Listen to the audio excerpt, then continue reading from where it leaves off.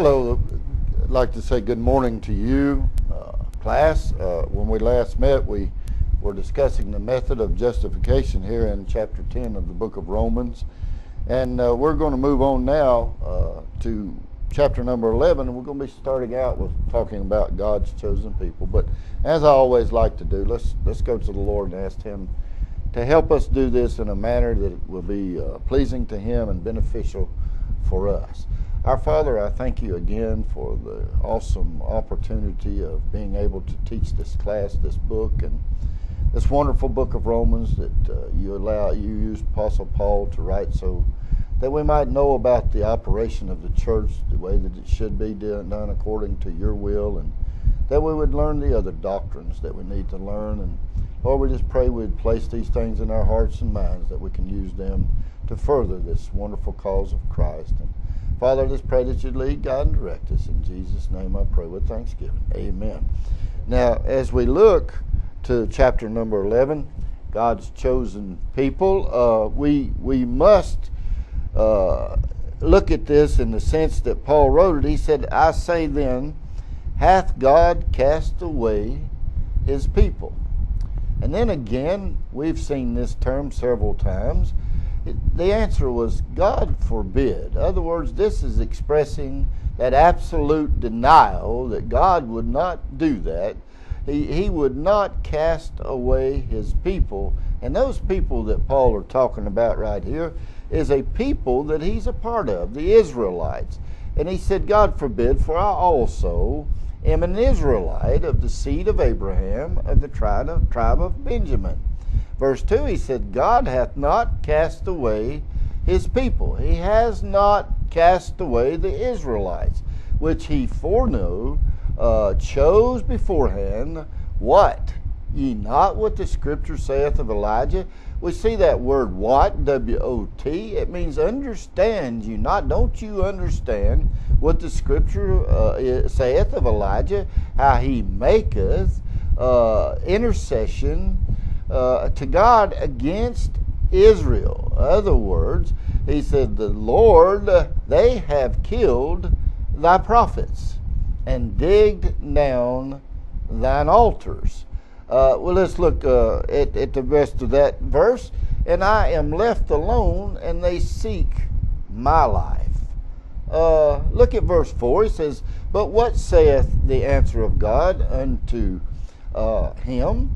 I have reserved to myself 7,000 men who have not bowed the knee to the image of Baal. You see, we need to look right here, and we need to never feel that we are alone. You see, when we look at this, and he was talking about, that Elijah was that he was all alone. He didn't have anybody to help him to fight against these people and these enemies, and they were after his life. And God said to him, I've reserved to myself 7,000 men who have not bowed the knee to the image of Baal.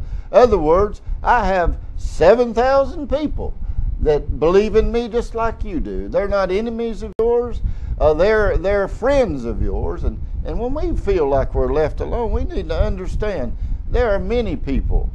Even though we talk about the remnant in the comparison of the many people that have been born, there are many people still that are on our side, that are fighting with us against the wiles of Satan and the devil, and we're not alone. And God let him know, you're not alone. And verse number 5, he says, even so, then at this present time also there is a remnant according to the election of grace. You see, I mentioned that word already before we got to this verse, and it's one of my favorite terms.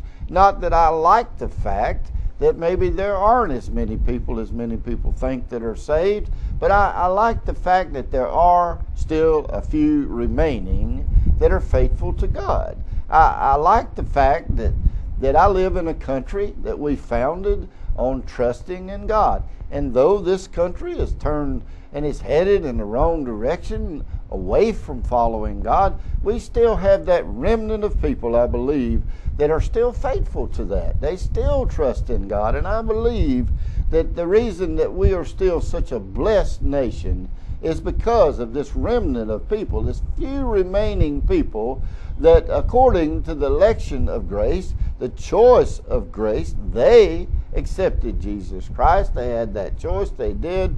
I believe that because of this grace, this absolute freeness of the loving kindness of God to man, I think we ought to always be ready to understand it's not anything that we were able to do other than accept Jesus Christ by our own free will that could have ever got us into heaven, will ever get us into heaven. And we need to push that point across, that election is that choice. I chose Jesus Christ. You see, again, as I look out among you and I think about you as students of the Word of God and some young preachers that are going to be going out here and preaching the glorious gospel of Jesus Christ, I think about the fact that we ought to push across and be very ready at all times to let people know it's not about me, it's not about you, it's about Jesus Christ. That's one of my favorite things to say, because I know if it were not for the grace of God, I would not be in the position I'm in right now. I would not be headed to heaven, but I would be headed to a devil's hell, facing eternity separated from God. In verse number 6, and if by grace, then is it no more of works? Otherwise, grace is no more grace. But if it be of works, then is it no more grace? Otherwise, work is no more work. You know, you think about Peter saying that sometimes the Apostle Paul's words were hard to understand. This really isn't that hard to understand. He says, and if it by grace, then it is no more of works. In other words, there is nothing that you and I have the capabilities or the abilities to do as far as the activities in our everyday living of life, the performances that we live, that we could ever be saved. He said, in other words, grace, that unearned, that unmerited favor of God is no more grace. You see, if you're saved by works, then you don't have that unearned, unmerited. You would earn that. If you were to be able to be good enough to go to heaven, that means you would have an earned ticket to heaven. And it means that Jesus Christ would have came and he would have died on the cross for absolutely no reason, because we could have done it on our own. But we cannot. We will never be able to. We were never able to. He says, otherwise grace is no more grace. But if it be of works, then it is no more grace. You see, it's really not that hard to understand. It is no more unearned favor, you know. Otherwise, work is no more work. You see, if you can work for it, you don't need the grace for it. If you get it by grace and can't get it by works, there's no use trying to work for it. Amen? I hope you understand that. But the thing that I'd like to put in here right now, that there's an opportunity to do that, is the fact that once you get saved, you do what is called work out of your salvation. You see, after we're saved, we're not expected to sit back and do nothing, but we're expected by God to go out and tell people about Jesus Christ. We're to go out and do the good works so that people can see Jesus Christ in us, and that we might be those people that are effective in our testimony to trying to lead them to Christ. Verse number 7, what then? Israel hath not obtained that which he seeketh, for but the election hath obtained it, and the rest were blinded. Oh, what then? There we go with another question. Israel hath not obtained or attained or gained or achieved that which he seeketh for, but the election hath obtained, and the rest were blinded. You see, we have so many people today that are blinded. They are blinded by untruth. We have the true Word of God, and it is beyond me why that people choose to believe a lie when they have the truth. But there are many people that choose to believe a lie. They are hardened. Their minds are hardened. I once heard this said, that there are some people that you'll just have to outlive, because even God will not be able to change their minds because they won't allow Him to. You see, I've begun to learn after many years of frustration with people that it is not our responsibility to change anybody's mind, but it's our responsibility to preach the glorious gospel as it is to people as they are, and allow the opportunity for the Holy Spirit to work. In verse number 8, according as it is written, God hath given them the spirit of slumber, eyes that they should not see, and ears that they should not hear, unto this day.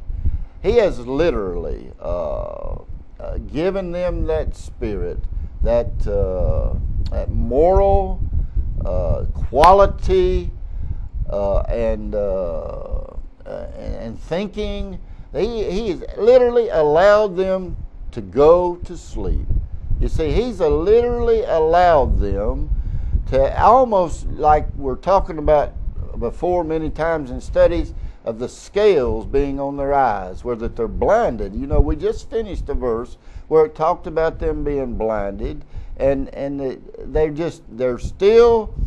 wrong, they're distressed from the guilt of their past wrongs, and that He says He has given them into slumber, actually to sleep, where that they do not see, they do not hear, and to this day. That's a sad thing. And we need to realize that there is a time when God will withdraw the Spirit of God from us, from literally letting us know, convicting those that are without Christ. You can only turn down God so many times. And I believe we need to think this way. And we need to not count on another chance. You know, God is merciful, but how many chances have we already had? How many chances have you had and you've not heard? You've not been able to see the truth. You've been allowed to be put to sleep, literally, in the right train of thought towards accepting the plan of salvation. Verse number 9, and David saith, let their table be made a snare and a trap, and a stumbling block, and a recompense unto them. You know, again, it's very sad that people will get to the point in their life where they have constantly rejected the truth of the Word of God, and that they are being paid that payment of sin because of the stumbling block that they have set their course of sin, and that has led them up to the point where they no longer can even hear or see the truth. Now let's look on to verse number 10, where Paul said, let their eyes be darkened, that they may not see, and bow down their back always. You see, again, as I talk about often when I'm teaching the Word of God, how that it's repetitious. And right here in just the last few verses, we've seen this where their eyes have gotten to the point and the condition that they're blinded. They cannot see because of their continuing rejection of the truth.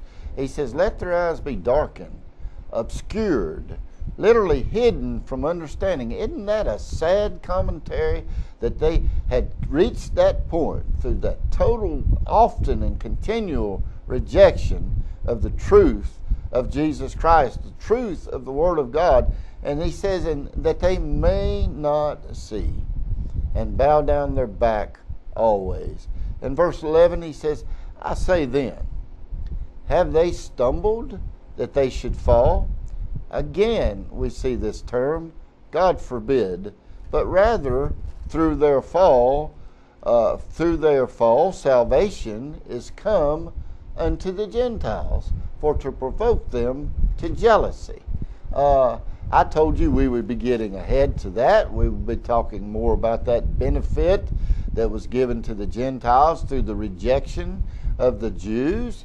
In verse 11 where he says, I say then, Have they stumbled? Literally, have they erred that they should fall? He said, God forbid. Absolutely not. But rather. Now take a look at that word. Rather, through their fall, their rejection, they're just not accepting it, is come unto the Gentiles for to provoke them to jealousy. Let's look at that rivalry that we know so much about in this day and time. You know, there's much jealousy in the world, and that jealousy becomes of a lot of times of what someone else has acquired that you haven't gotten, and you become jealous over that. He said he did this to provoke them to jealousy. Literally to do that to this race of mankind, these Gentiles, that he would work that jealousy through them. Now verse 12, now if the fall of them be the riches of the world, and the diminishing of them the riches of the Gentiles, how much more their fullness? Whoa, what a question. He says, now if the fall of them that be the riches of the world, and the diminishing of them the correction of riches of the Gentiles, how much more their fullness? How much more their completeness? This valuable bestowment, that the fullest of the richest of the glory of God in eternal life. How much more their fullness? May God bless you is my prayer.